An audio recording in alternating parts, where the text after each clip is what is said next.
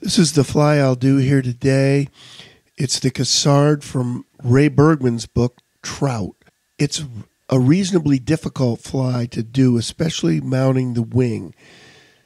This fly was the forerunner. Mary Orvis Marbury's favorite flies in their histories features the Cassard, and it's a much easier fly to tie. I'll do that one in a separate video linked below. Okay, start the thread just a little bit behind the eye. Take it all the way back to the bend.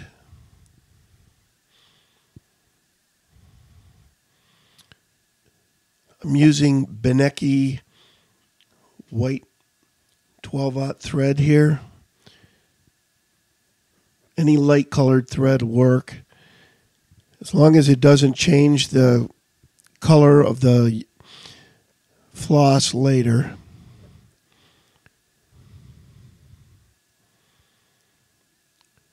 Tie in some fine gold tinsel on the far side of the hook.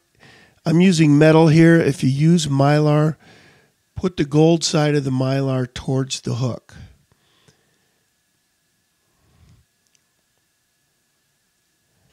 I'm taking 5 wraps of tinsel back, and then I'll take 5 wraps of tinsel forward.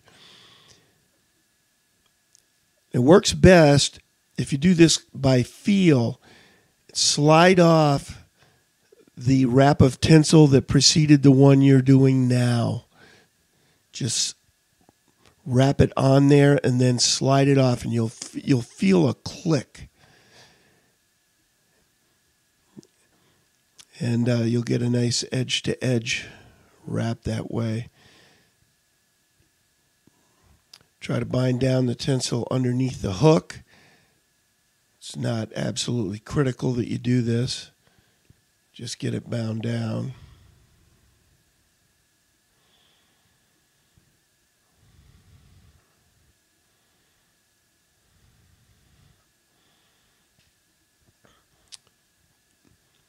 And take the thread all the way just to a place just short of where you started it in the first place. As we tie this fly, we're going to try to build a taper that's fat in the middle and narrow on the ends. And I've just flattened the thread by spinning the bobbin counterclockwise as if I'm unscrewing a light bulb. Try to do all the bodybuilding with flattened thread. It just makes the floss go on better later.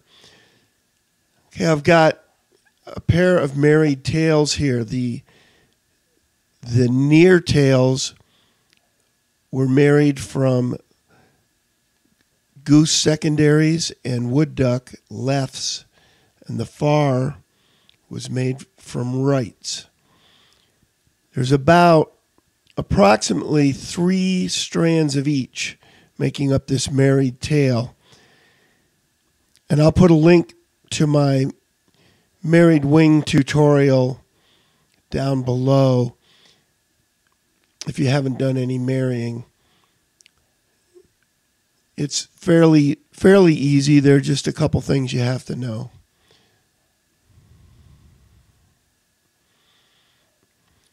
Trim off the butts at an angle. Again, constantly thinking about building a taper on this fly. Spinning the bobbin again here, and I'll speed up some of these sequences where I'm just wrapping thread to build a taper.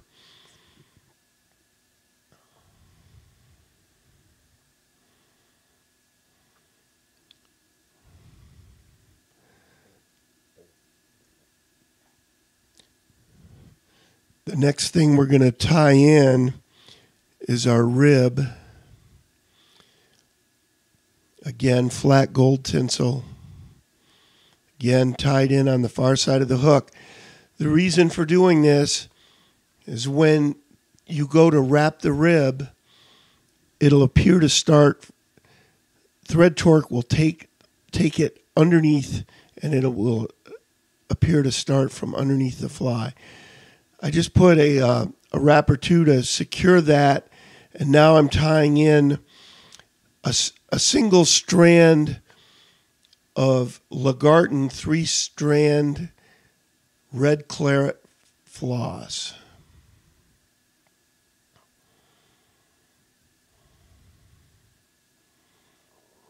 You can use any claret floss.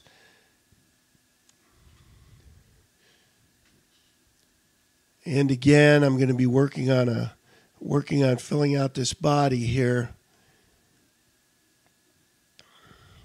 Every once in a while, as you wrap, the thread will twist up. It'll tighten up. And in order to get it flat again, you have to, every so often, spin it counterclockwise.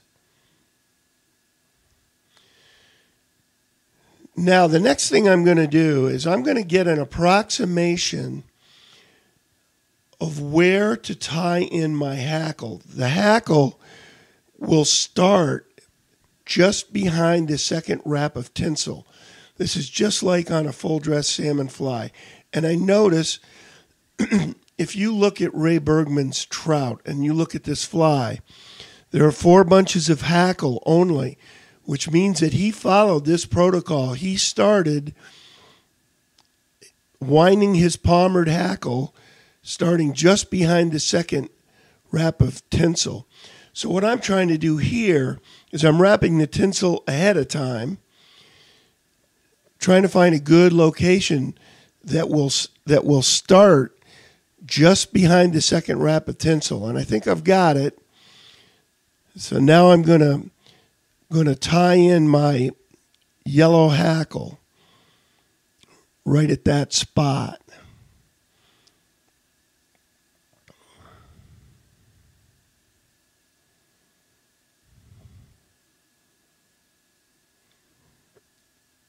This is the right angle technique, and the beauty of this is it brings everything right down underneath the hook where you want it.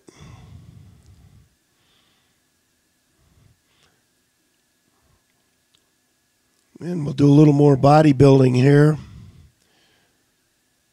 These days, it's the most exercise I get. On this fly, it's really not necessary to do all this. It's just a habit I've gotten into over the years on just about any wet fly I tie. I want to make this the widest in the middle.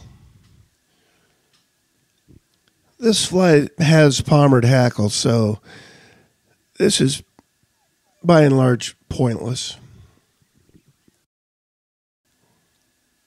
So you just wrap back and forth until you're happy with what you have.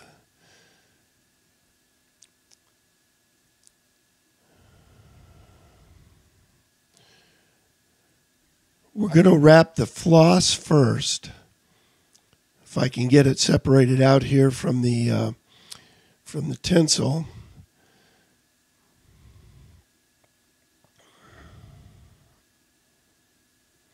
I've got a very long piece of floss. I'm going to cut some of it off here. Out of range of the camera, but that's what I'm doing. I'm cutting the floss. One long piece, but not that long. About 8 inches or so works well.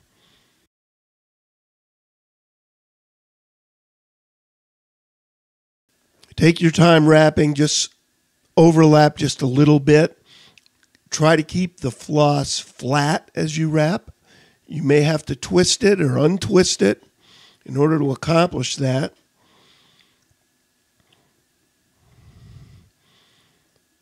And this went on fairly smoothly.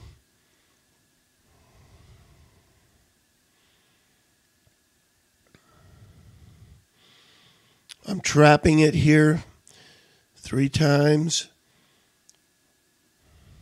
To trap material, you just take a wrap right in front of it and then behind it, and then right in front of it and then behind it.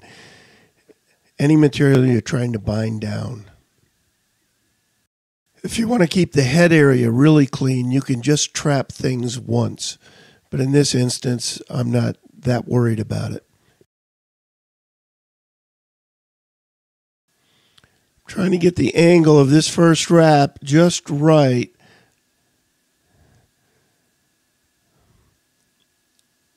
So that I can wind up with 5 well-spaced wraps. Evenly spaced wraps.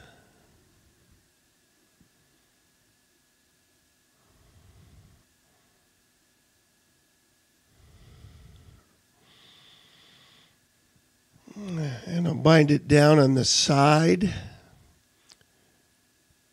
And it's going to work its way up to the top. That's all right. Not the end of the world.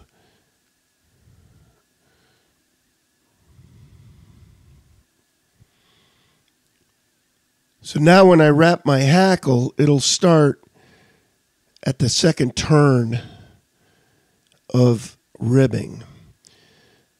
This goes back to full dress salmon flies. That's how they were done. That's how palmered hackle was done on a full dress salmon fly. This hackle is not a hen hackle. It's a cock hackle. And palmered hackle typically was done with cock hackle. Then sometimes on a big full dress fly, they would add another hackle up front. And that could be a schlappen or a hen hackle. If you use hen hackle on this, and I've already tried it on a couple flies, you wind up with a ton of hackle. It's very difficult to deal with, especially when you go to mount the wing. I'm going to take this hackle, I'm going to wind it all the way, just about all the way to the eye here, because I want to get enough length. The old spade hackle used to go from very fine, very short to very long strands in a short period of time. This newer hackle just doesn't do that, so you have to do the best you can with it.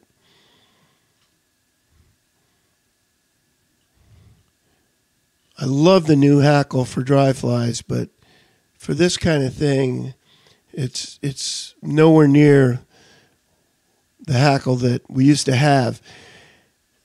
The other thing you want this hackle to be sparse on this fly, and there's just about, with the modern hackle, there's just about no way to accomplish that.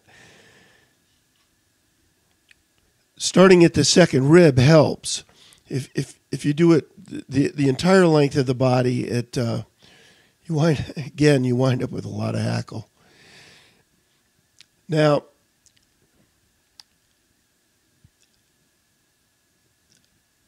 as you can see here, I'm forcing the hackle down on the sides because I'm trying to get it out of the way of the wing I'm going to mount.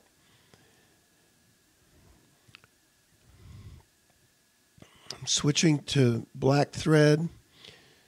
Take 4 or 5 wraps just right over whatever you're doing, keeping everything under tension, of course. You always keep anything you're working with under tension.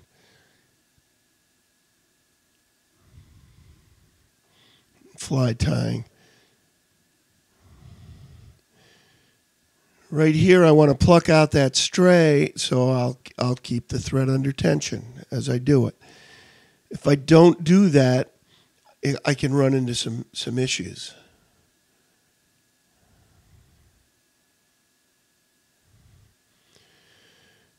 Here I'm just binding down the front of the hackle a little bit to get it out of the way. I've already married up a pair of wings.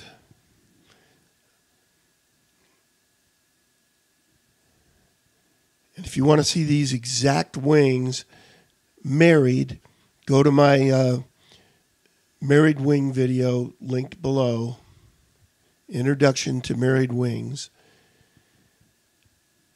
And I haven't done a lot of straddling of the hook with this particular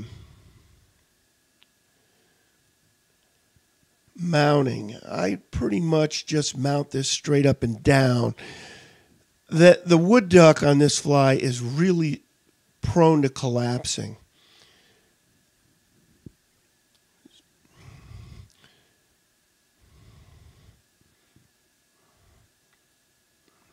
And these wings from above are dead on. If nothing else, they're straight.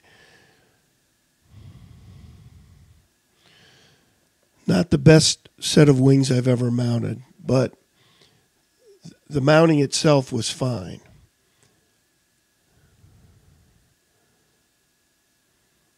Take aggressive wraps up the head.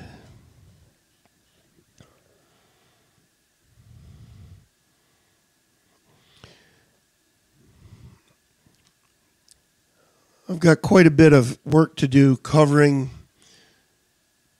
stuff here, so I'll be doing a couple of whip finishes, I'm sure. Try to use flattened thread if you can. At times, the thread will tend to split on you a little bit if you're flattened, and you have to be careful not to use too much force with it. Once it's flattened, it's very weak.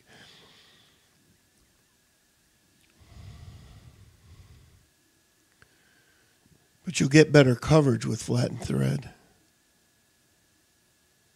You can see how it wants to separate, especially if you're going down a cliff like I've got here.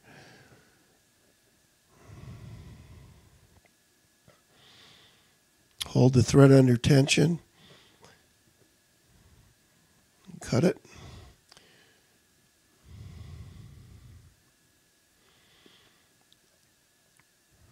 And we'll have a look at the final fly here after it's been glued up. Have a good look in 360. So there you have Bergman's version of the Cassard. I will do Mary Orvis Marbury's beautiful rendition of the fly, which is the original.